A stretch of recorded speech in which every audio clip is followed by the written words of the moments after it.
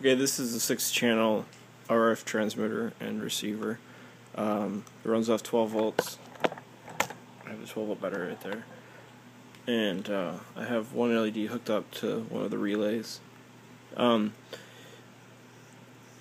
the bottom of this board, you'll see that it says positive and negative, and then it says C, B, A. C is common. B and A would be changing it from normally open to normally closed. So right now it's on C and B, I think.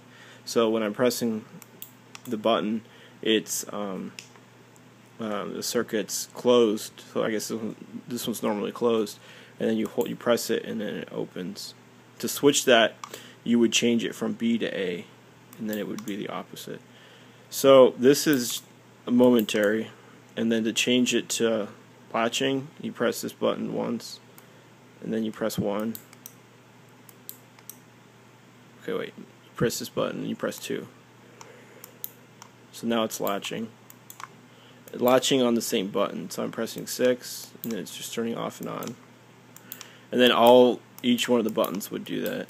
I don't have them hooked up. And then there's also a 3. So you can press that, and then press 3.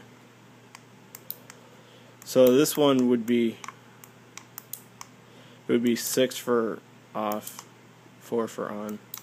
So there's 1, 2, and 3. 1 is the one for momentary. To raise the code for the remote, in case you want to use another remote, you just hold this button down for 10 seconds until the light goes off. That's it. Email me if you have any questions.